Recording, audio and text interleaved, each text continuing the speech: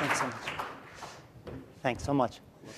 And thank you to our colleagues from Washington for the warm fuzzies. It was like a Winnie the Pooh book, right? We were just bathed in good feeling and all this optimism. Winnie the Pooh goes to Washington, and Tigger and Piglet form a super committee.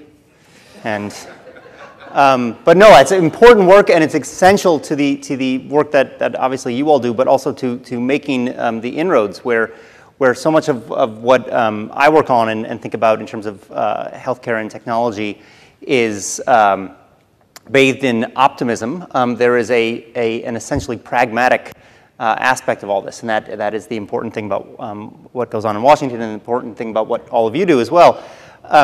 I should pause to thank you for coming to San Francisco, where we're based here at Wired. We're just down the street, and where the party is always on because the fog machines are always running. So we turn those on just for you. The one thing about this neighborhood that you may or may not have gleaned is it actually is something of the hub of the technology industry in San Francisco. Twitter is just actually around the corner now. They just moved onto Market Street. Zynga, the game company, is just down on 7th Street. And Instagram is a block and a half away. They just got acquired for $1 billion by Facebook. So you're really and Wired is just a block and a half away as well. So you're at this epicenter of technology and innovation. And for us, it's this. We feel very fortunate to be part of it and to be kind of soaking it up all the time. The potential of applying that to healthcare is something that 5 years ago, 6 years ago, was not really on anybody's mind around here. But that's changed radically and dramatically over the past few years. It's become a real target for a lot of innovation. A lot of these same people are looking at healthcare and thinking, what is the opportunity there? What are the opportunities? And so I just wanted to talk to you today about some of those ideas and some of those potentials, and try to get at how they might be relevant to the organizations that you're responsible for.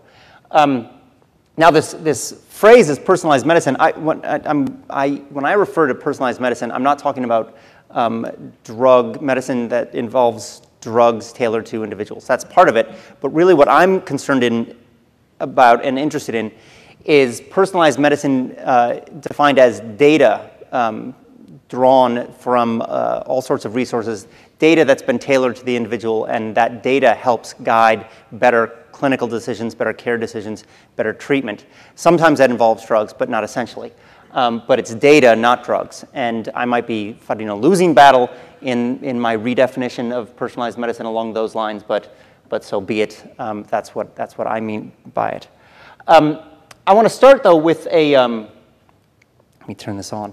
I want to start with a story about this fellow, Archie Cochrane. Archie Cochrane was, as you might be able to date from the photo, was a physician, a Scottish physician when this photo was taken in the 40s. And the story I want to tell involves him as a physician, but also as a prisoner of war in a German prison camp. He was on a member of the British Army, but was captured and was put in a prison with 8,000 British soldiers. And he was the sole medical provider for those 8,000 soldiers. So if you think your organizations are stretched in terms of resources, think about what Archie Cochrane was dealing with. He had some aspirin and some, I think, some salve, some ointments, but that was pretty much it. And he was faced with diphtheria. He was faced with dysentery. Tuberculosis was rife. It was quite a challenge. And he got very little support, no support at all from the Germans. In fact, the German guards had grown so bored that they would take to firing into the prison camp for sport. So they would just shoot at random among the prisoners. And then it was Dr. Cochrane's duty to care for those patients as well. At one point, Archie had a situation where he had a growing sense that malnutrition was a huge problem in among the prisoners. They were not fed nearly as much as they needed. And so they started to have some odd effects. They started to have edema in their ankles and their legs. They would have swelling and swelling sores. And Dr. Cochrane didn't know what to do about it. He had no idea how to treat it. But he was a resourceful guy, and he decided that he was going to perform an experiment. So he got himself, on the black market, he got himself some Marmite. Do you all know what Marmite is? It's that British kind of, well, I was going to say nasty. I shouldn't say nasty. An acquired taste. And it's an acquired taste. It's a yeasty spread is what it is. And but it's packed with vitamins, especially, in fact, B12. And so he had the Marmite, and he had some vitamin C pills that he had also acquired on the black market. And he got 20 patients, or actually 40 patients, divided them up into 2 groups of 20, and decided to perform a little experiment to see if he could help these patients with their edema, their swelling. And I should mention he had it too. He was also suffering from this condition. So he had a vested interest in trying to figure out how to treat this ailment. So he ran the course for a few days, a couple weeks, and lo and behold, actually not even a couple weeks, because within a few days, it was pretty clear that the patients using the Marmite, getting the what amounted to a B12 supplement, started to get better quite rapidly. And so he had his evidence, and he went to the Germans. He went to the German commanders of the prison camp, and he presented his evidence. He presented his charts. And they went away, and he thought nothing would come of it. But lo and behold, a few days later, there was cases of Marmite for his prisoners.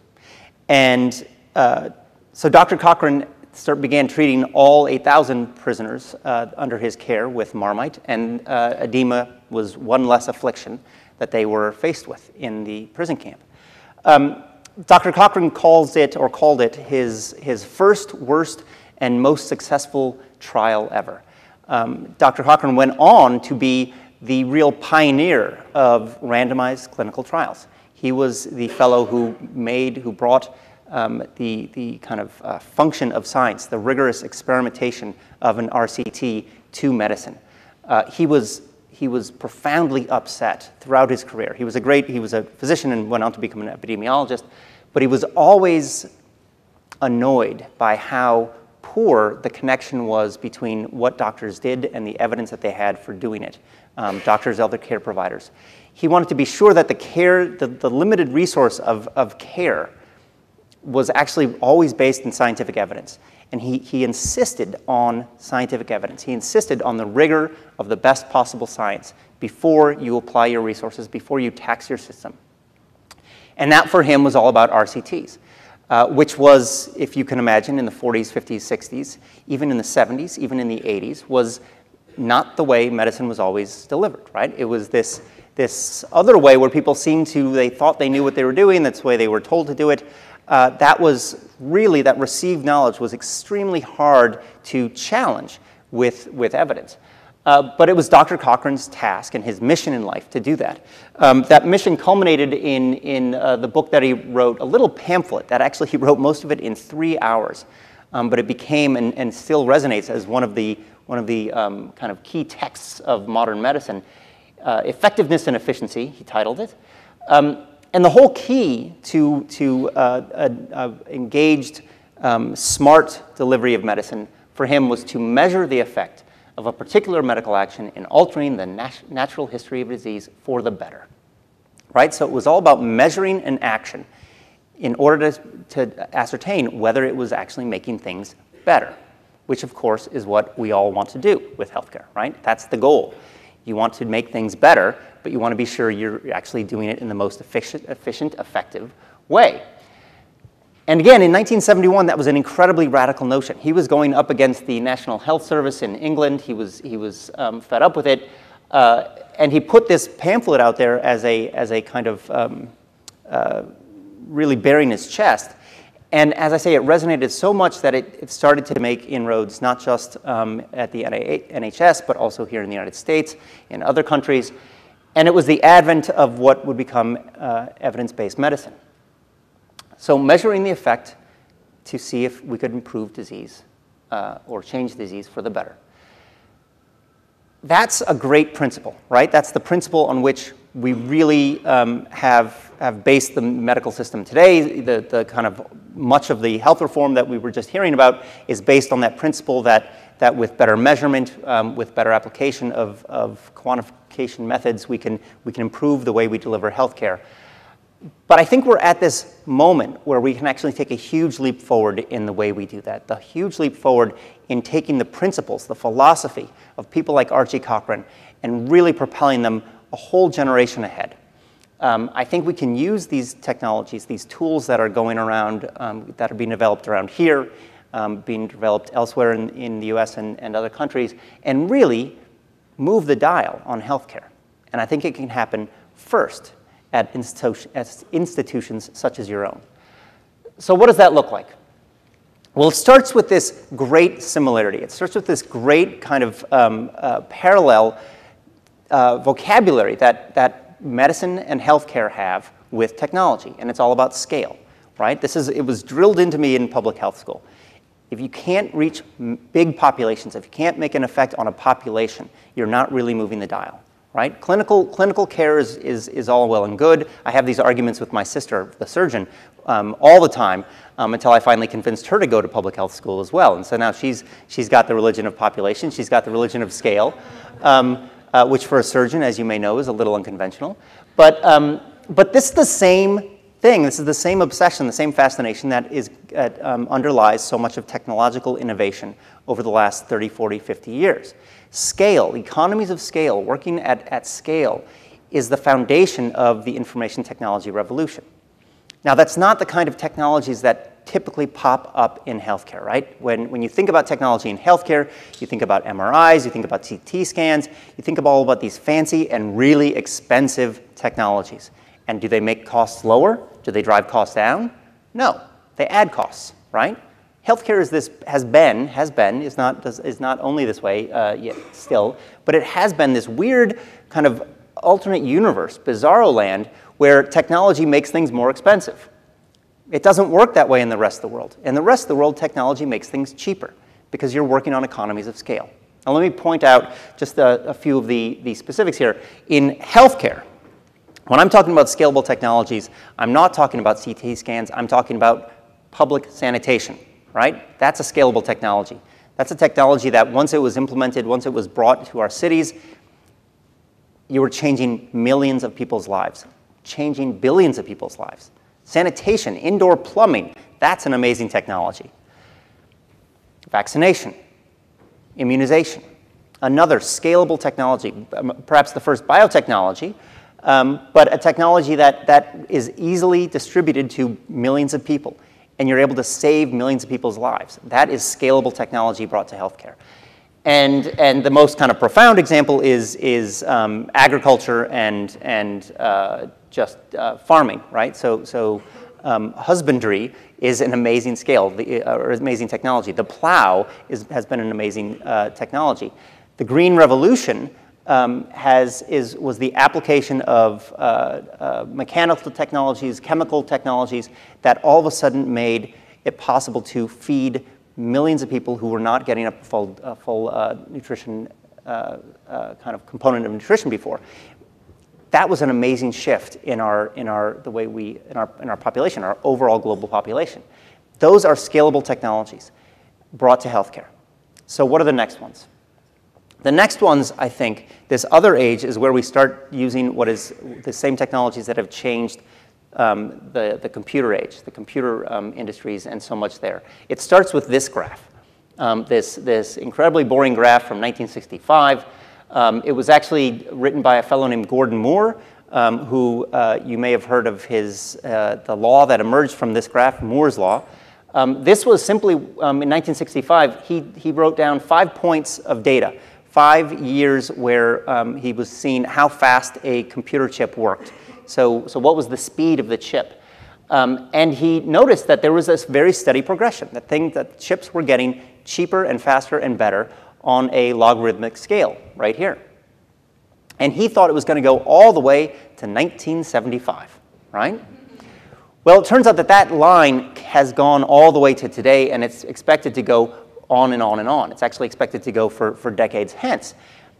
That's because this power of improving computing processing has always gotten better. Somebody in some lab somewhere, Gordon Moore didn't know who, but somebody in some lab somewhere was going to figure out a way to get a little bit more power out of a chip.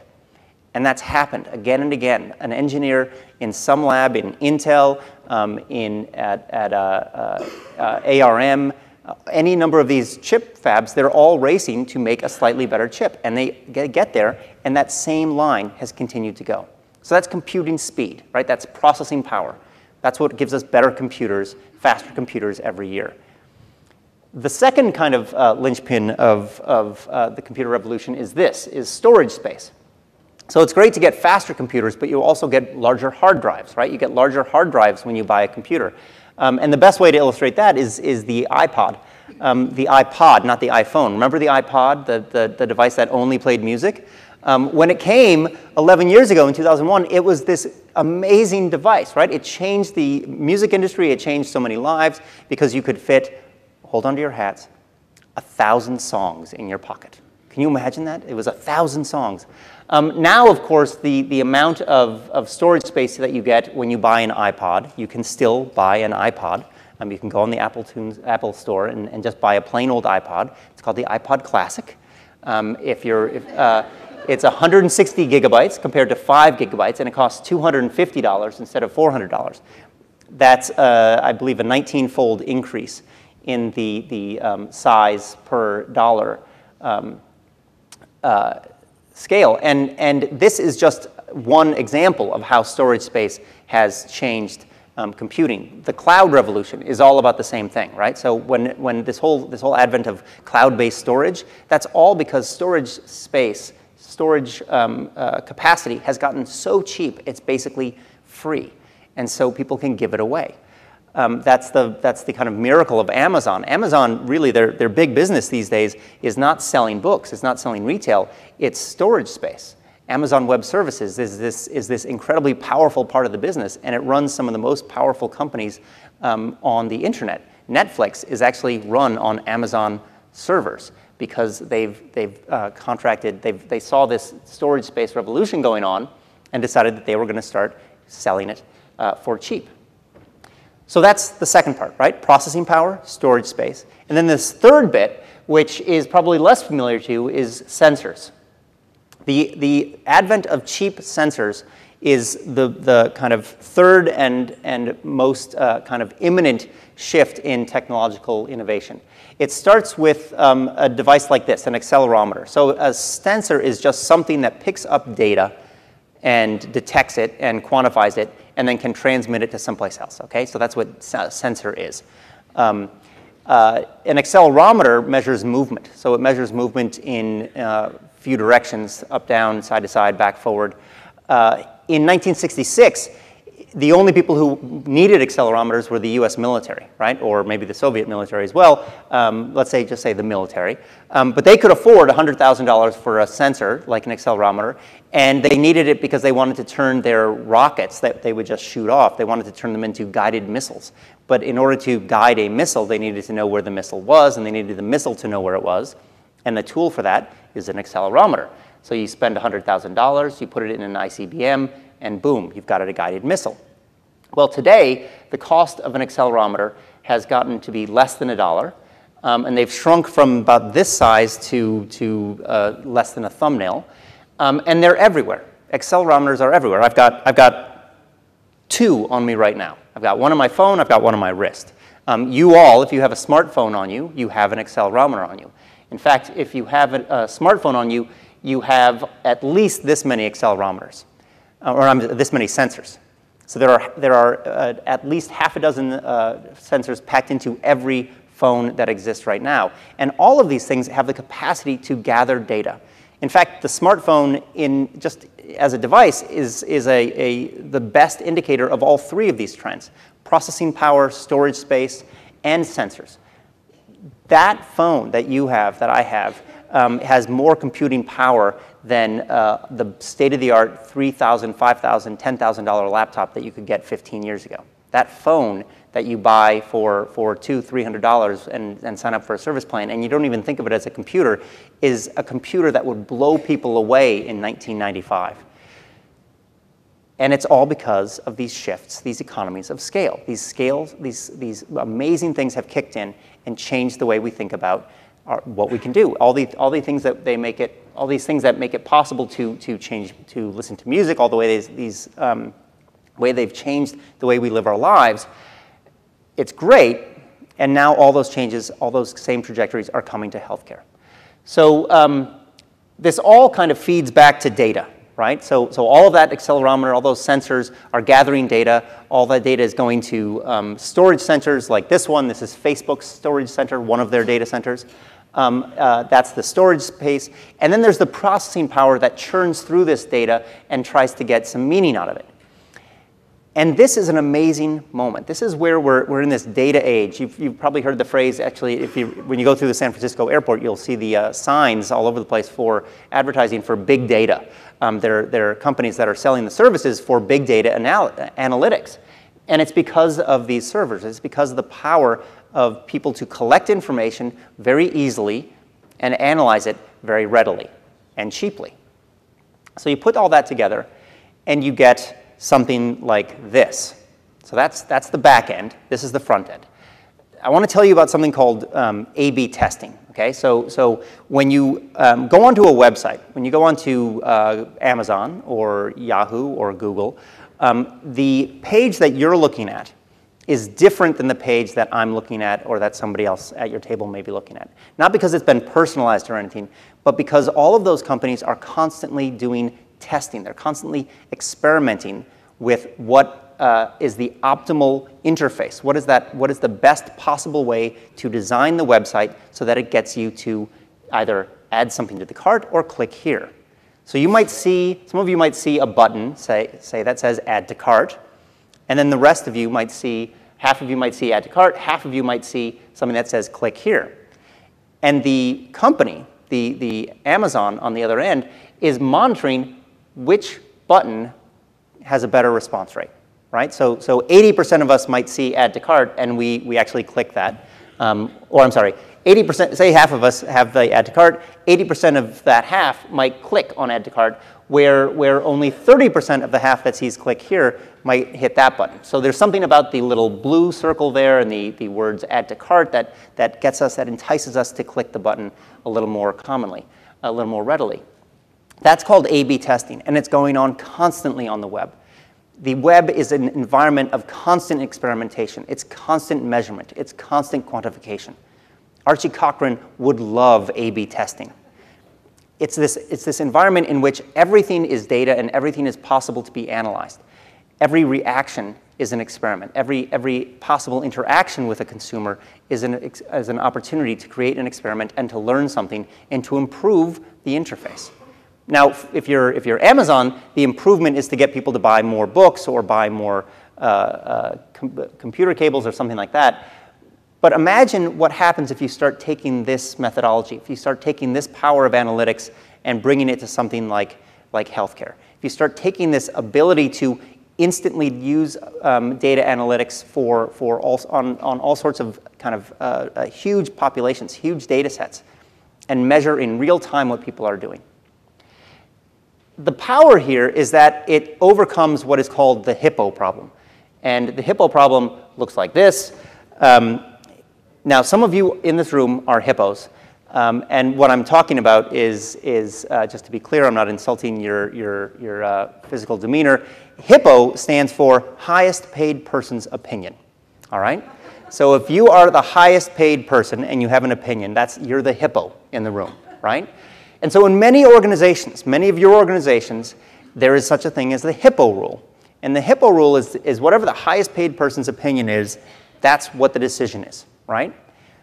That may or may not be in response to the data. That may or may not actually have anything to do with what the best answer is, what the actual data shows. So A/B testing is the antithesis of the hippo rule.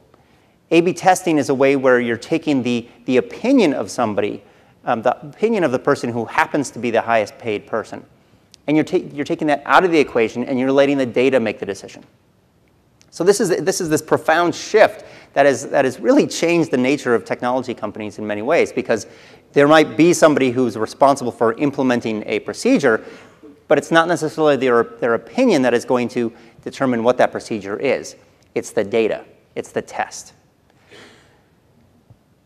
All of this is creating, in effect, a feedback loop. It's a constant environment of feedback. It's an environment of feedback where any bit of data that's collected is an opportunity to shift a environment, shift a service, make an improvement, make an adjustment based on data.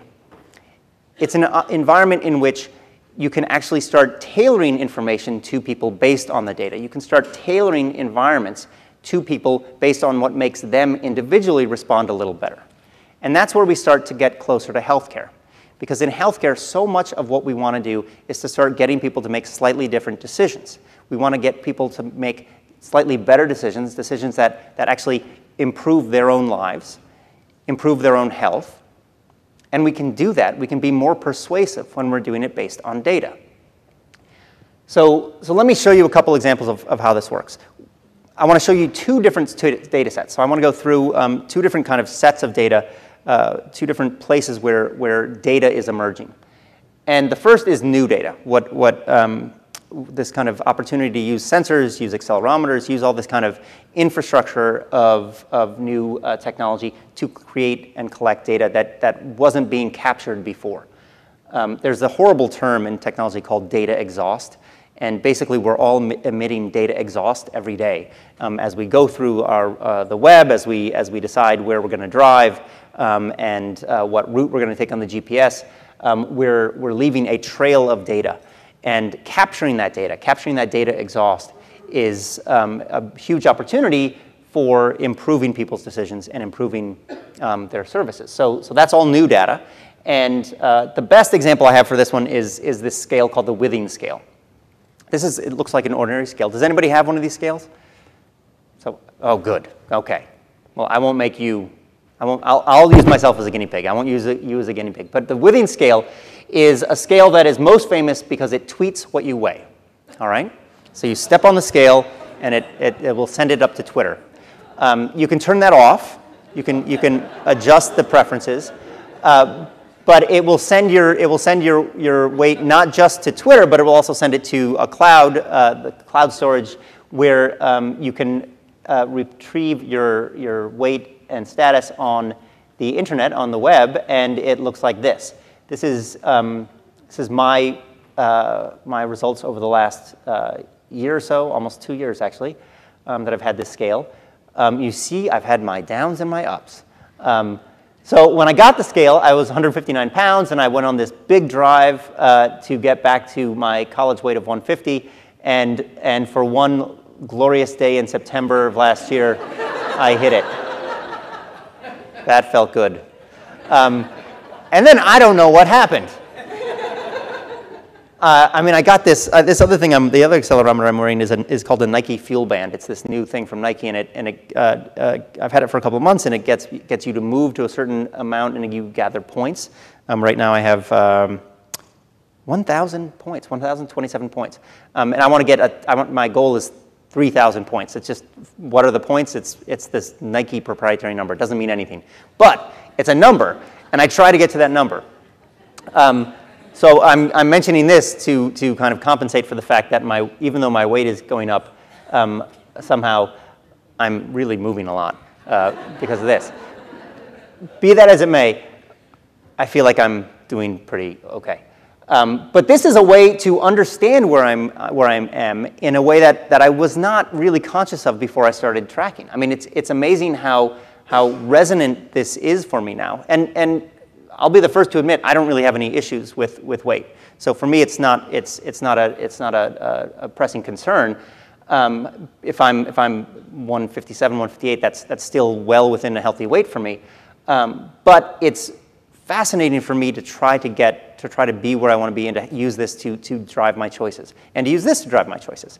So it's a constant mode of awareness where I'm aware of what I'm doing, and I'm aware of how the smaller decisions I make filter in to this larger and aggregate to become this larger board.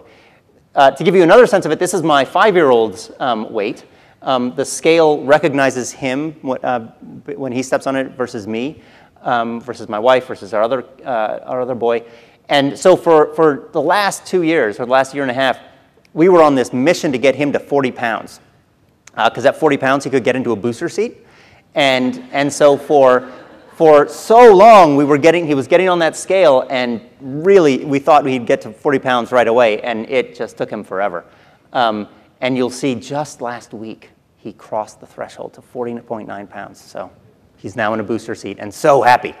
But for him, two things to note out of this. One is, for him, this was driving him towards a goal, or it was helping him see where he was in terms of part of how it affected his eating, and it was kind of something we would talk about occasionally at the dinner table to get him to actually eat a little bit more.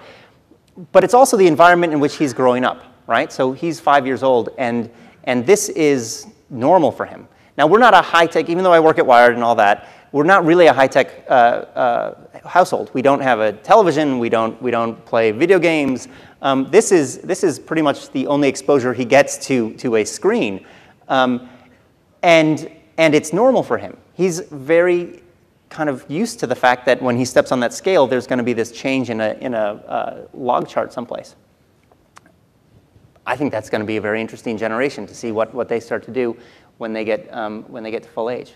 So that's one example. That's one example of this kind of new data that's being created and kind of assembling out there. Another example looks at how I want to show you how some of these same powers of faster storage, better processing, and sensors are pushing prices down and creating new data where data hadn't existed before. An ECG machine, right? So any hospital clinic, any hospital has probably dozens of these things.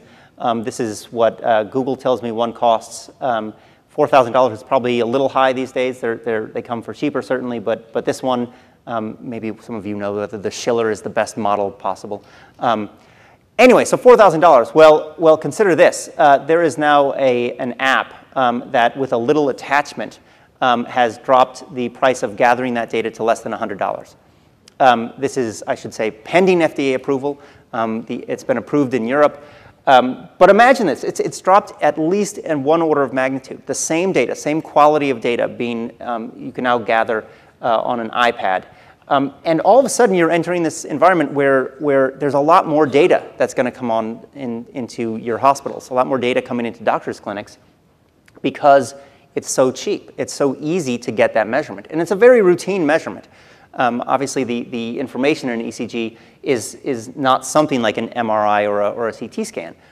But it's a significant and important piece of data that all of a sudden is so much cheaper to gather that what are we going to do with that data? What are you going to do with that data when you start getting it on any patient almost in a real-time basis? And it actually goes even further. There's a 99-cent app that's called Instant Heart Rate, and it uses, going back to this idea of sensors, it uses the light sensor on the back of the iPhone. And even though that light sensor is supposed to, is put into the, Apple put it in there so it can detect when the flash should go off when you're taking a picture, what these clever fellows at this startup have decided is, they've realized was that if you put your finger over that light sensor, the sensor can see how fast the blood is moving through your finger, and that can give you an accurate sense of your heart rate. And so for 99 cents, any of us can get an accurate heart rate measurement at any time. Again, data starts to come online where it never existed before. It's 99 cents instead of $4,000. So that's a sense of the new data. That's this profusion of new data that's coming into healthcare. Somebody's going to need to know what to do with it. Somebody's going to need to know how to channel that into actionable knowledge. But there's this other part of the data continuum. Now, I call it lazy data here. I used to call it latent data, but a couple of weeks ago I was speaking at the Health Data Initiative in Washington, D.C., and I had the pleasure of speaking before Secretary Sebelius of HHS, and I called it latent data, and I finished my remarks, and then Secretary Sebelius came on the stage, and she thankfully was quoting from me, but she called it lazy data. She misheard me. And so rather than correct the Secretary of Health and Human Services, I'm going with her coinage. It's now lazy data, which is actually a better term, because what I was talking about in terms of lazy data is all the data that already exists in your hospitals, all the data that already exists in our healthcare system, but we're not putting it to work. There is a huge amount of data that we can start to look at because of these opportunities, because of these technologies that are coming online. Again, Archie Cochran would be thrilled at the amount of data that we have, and he would be chagrined at how lazy we're being with it. So let's think about it. Actually, if I have time, I want to go through an example of kind of, to me, one of the best examples of turning the light on this lazy data. It's a public hospital from the 50s where this Sister J. Ward, was in charge of the newborn unit. It was Rochford Hospital in Essex, England. And Sister Ward had this habit or this belief that when a jaundiced baby was brought into her unit, that giving it some fresh air and taking it onto the sun would actually clear the jaundice. It was her experience that when she would walk around with the kids for a few minutes or half an hour, take a walk around the grounds, that the jaundice would actually clear. And so she was doing this for a couple of years, and finally one of the doctors in the unit noticed that she was, because they actually didn't like the nurses to take the babies out of the hospital and walk around with them. So one of the doctors noticed, and she said, well, look at this baby. And she showed how the jaundice had cleared from the entire baby except for a little patch where the blanket was over the belly. And so there was a clear yellow area where the rest of the skin was clear. And so this doctor, rather than chastise or reprimand Sister Ward, he decided that he was going to perform an experiment. So he followed in Archie Cochran's footsteps, and he started to analyze whether light, and he started to use ultraviolet or fluorescent lights, whether that would actually improve jaundice. And lo and behold, it did, right? It was flushing the bilirubin, breaking down the bilirubin from the system. And at the time, jaundiced babies, it was a very kind of common way of having slight retardation, right? So the bilirubin would build up in the system, and it would actually affect the brain. And so if you couldn't clear the jaundice, you would have a slightly retarded child. So this experiment happened, and in 1958, he published the results in The Lancet. So it was a great win, right? She observed something, they conducted an experiment, and it was published in The Lancet. So you think all of a sudden care changes, right? Well, actually nothing happened. Care did not change for 10 more years. Not until an American experiment was conducted, doing the same basic experiment, exposing kids to fluorescent light. And in 1968, the results of that experiment were published in the journal Pediatrics. So think about this. It took, and it wasn't until another 5 years after that that it actually started to change kind of care guidelines in most hospitals in the United States and England and elsewhere. So you have a span of almost 20 years from Sister Ward observing that something has a positive effect, to it being measured and proven and published, and then published again, and then finally care starts changing. So you have a generation of kids who are being kind of exposed to this possibility of having low levels of retardation, and a generation of kids who nonetheless, or inevitably, have that effect, right? Even though the knowledge existed. That's what I call lazy data. That's what I call having information in the system where we're not taking advantage of it. And that's just one example out of a profusion in the history of medicine, right? But that is a tragic circumstance, and certainly we can get better at using data now than we did then. Except, if you look at a recent Institute of Medicine report from a decade ago, they showed that the average time it takes for a published result, a clear, publishable result that would affect care guidelines to actually work its way into the clinic. The lag from finding to care change, a change in practice, was 17 years.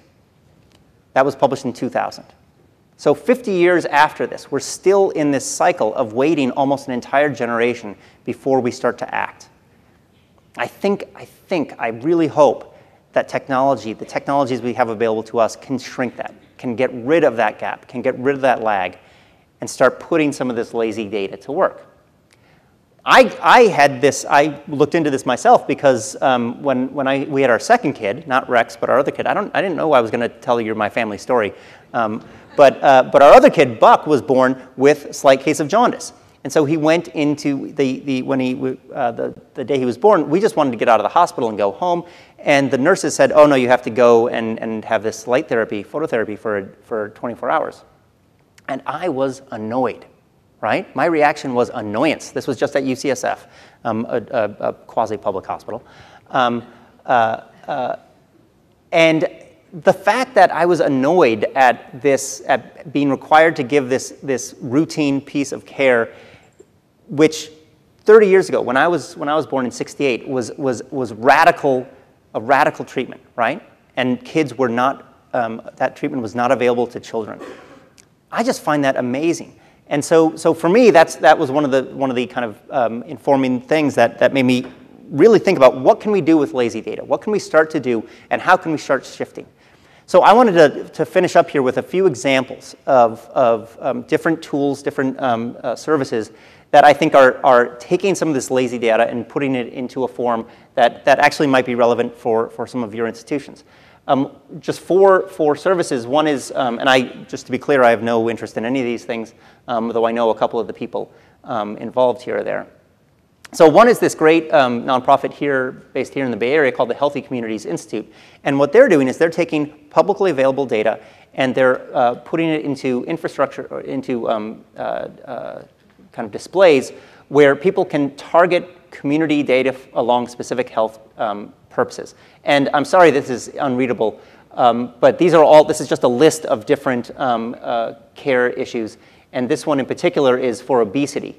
So for Pasadena, this has been customized for the community of Pasadena, California.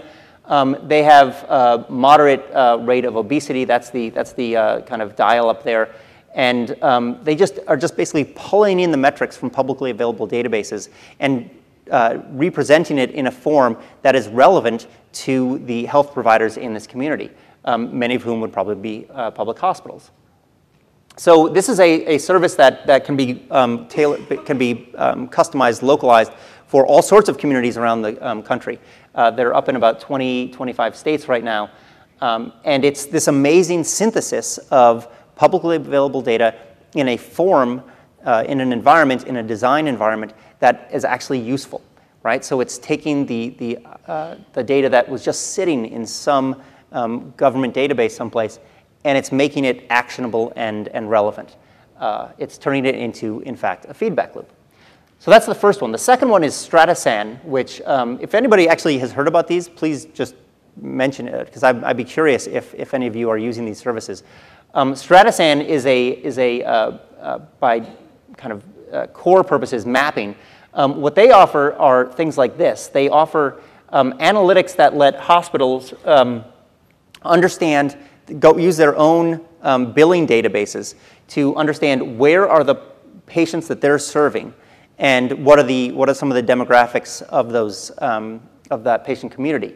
And so here's an example of a hospital called Brentwood Medical Center, and you can understand the farther, this makes sense, but the farther away this is showing the patient volume. So the closer patients are in the dark red, and then the less frequent patients are in the pink.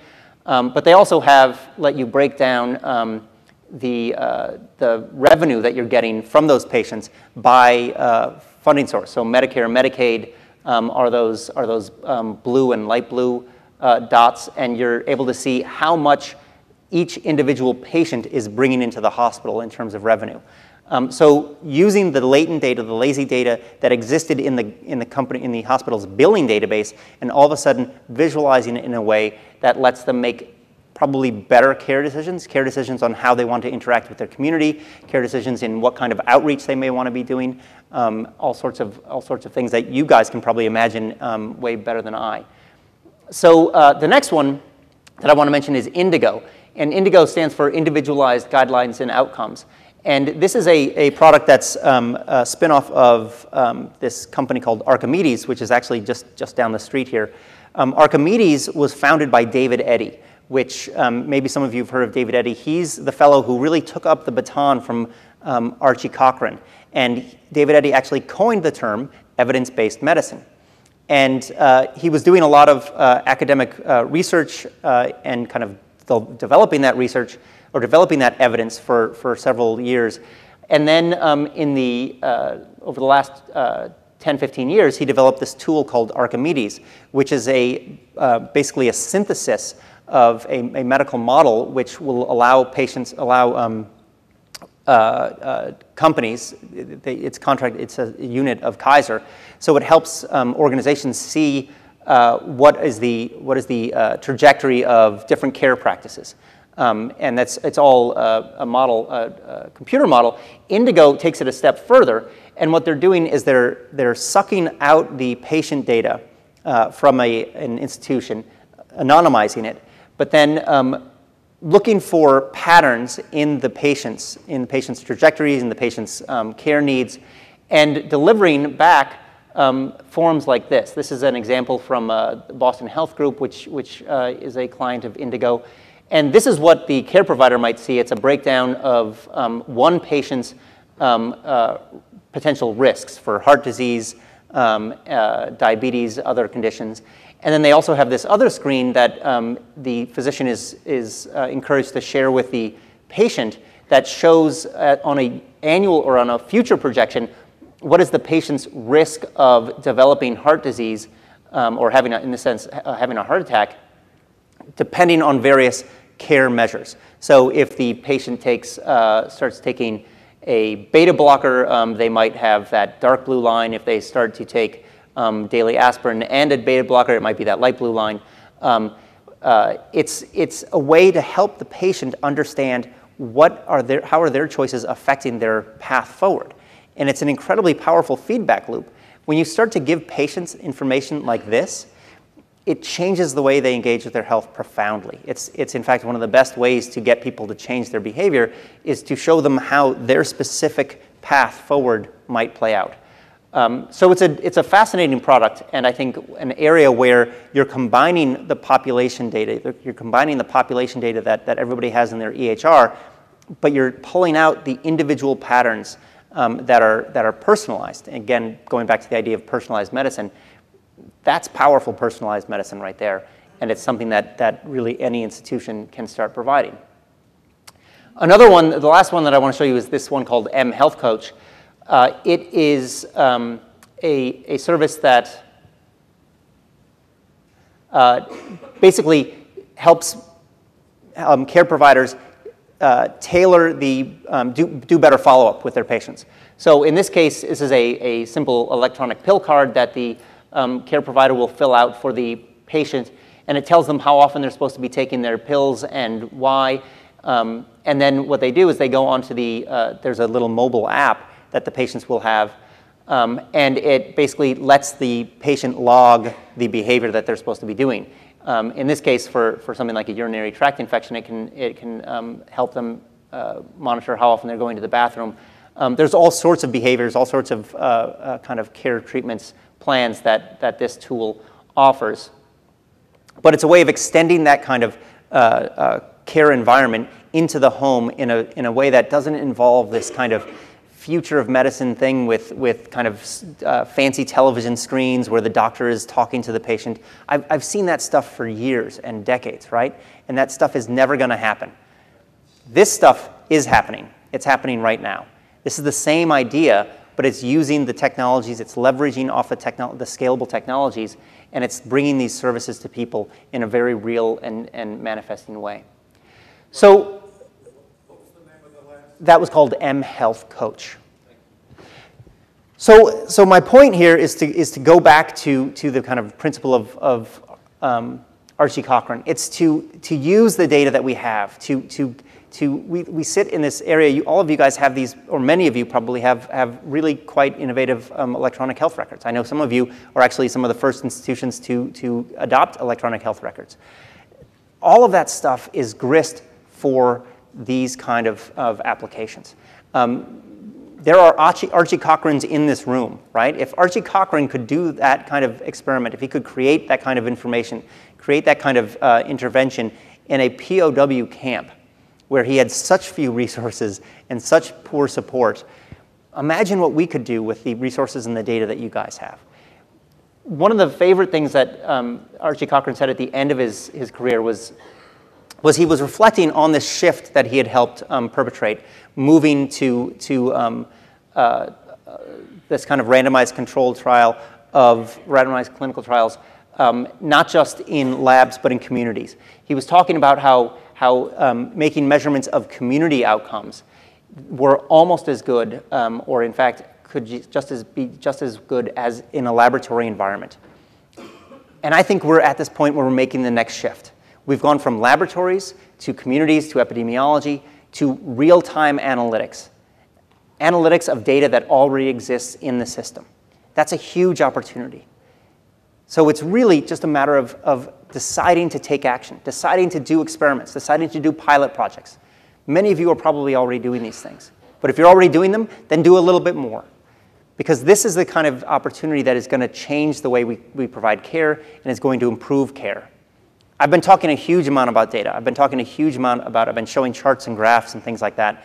And at some point soon, this needs to move away from data.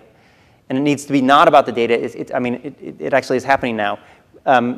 It's about the care, right? It's about using the resources that we have to provide better care and create better outcomes. Data is the vehicle. It's the back end. But it's not the thing that's actually going to change people's lives. Better care is going to change people's lives. And that's what Archie Cochrane was on to. And that's what all of you are on to as well. Thank you very much for your time.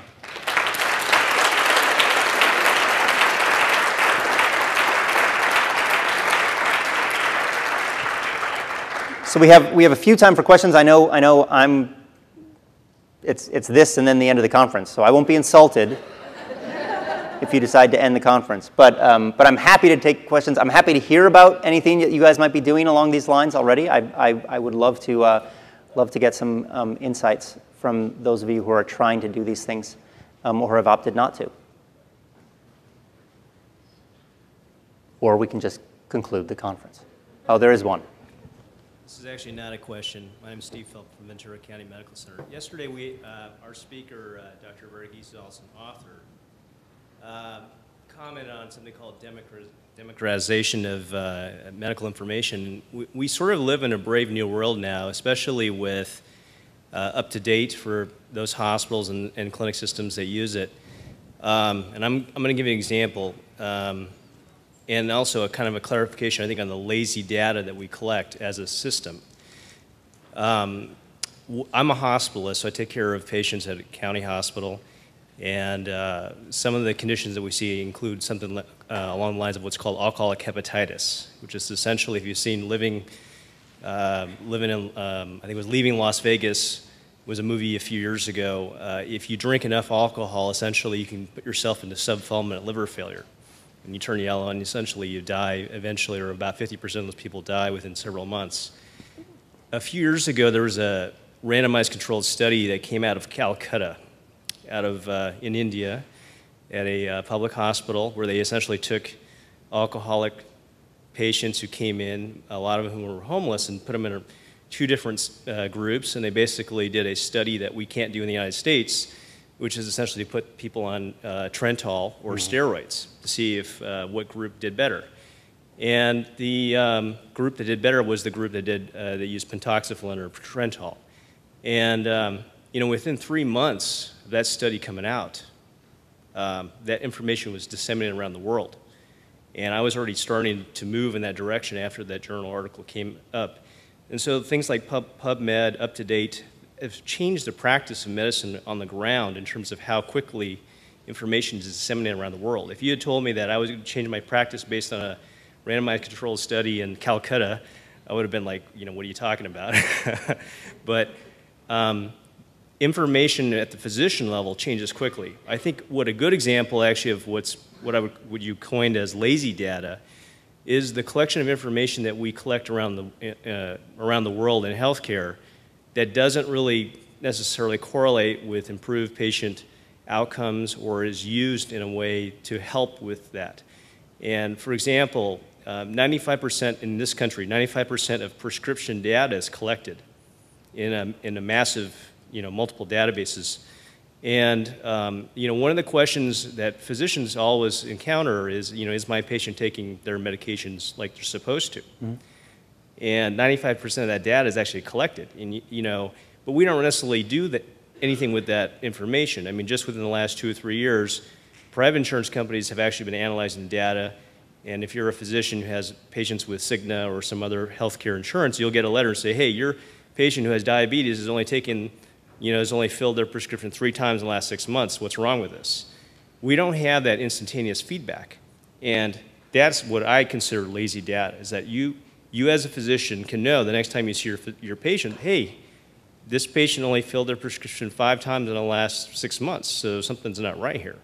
And maybe that explains why your diabetes measurement of your hemoglobin A1C is 10% and pretty lousy.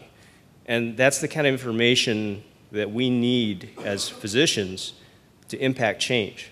And we need innovation to have that communication between all of these sort of databases, because that's truly lazy data that's being collected right now, and it's not, not being used prospectively in terms of improving healthcare. Right. So, I think those are 2 great examples. I love the India example, and I love the example of how hard it is. I think in both cases, my comment would be, I'm not trying to say that you guys have an easy job. There's a profusion of information, all this data. You guys are probably swamped with data. What I want to go back to is that 17-year lag, those 30 years where Archie Cochran was trying to get people to do randomized clinical trials before they really took root. That 20 years that it's been for the Billy Rubin finding to actually work its way into practice. An example of that changing rapidly is your Calcutta example. An example of, but at the other side, there's all these people who, many of you probably, who feel like, it's so messy. I want to wait till it all settles out. I want to wait till this gets sorted out and the tools are clear and the way I bring this into my organization is clear. And once somebody else has figured it out, then I'll adopt it. Well, I just want to impress on you how that might be easier in the short term, but you're missing a huge opportunity to close that gap and to change people's lives now. It's going to be messy. It's going to take trial and error. It's an experiment about experiments. But the tools are here. The infrastructure is here. And there are now the companies that are not necessarily the same companies that are health, the Epics, the traditional EHR providers, those kind of companies. These are people who are looking to try to change healthcare very quickly, and they want to work with you guys to do that. And to me, it's going to be messy, but it's also an opportunity to shrink that generation of change to one of yours. So I'm glad you're doing it with the Calcutta thing. That is really amazing. Anybody else? All right, well, thank you all. I really appreciate your time.